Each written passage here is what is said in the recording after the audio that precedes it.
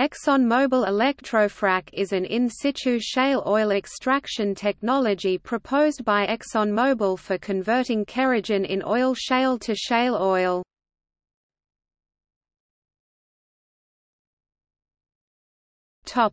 Technology. ExxonMobil Electrofrac uses a series of fractures created in the oil shale formation. Preferably these fractures should be longitudinal vertical fractures created from horizontal wells and conducting electricity from the heel to the toe of each heating well.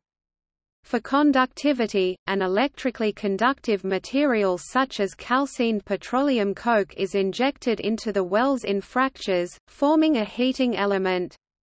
Heating wells are placed in a parallel row with a second horizontal well intersecting them at their toe. This allows opposing electrical charges to be applied at either end.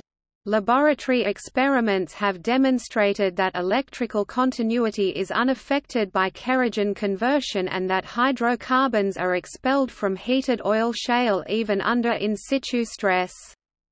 Planar heaters should be used because they require fewer wells than wellbore heaters and offer a reduced surface footprint.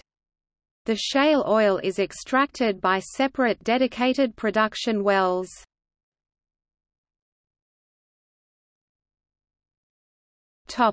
See also: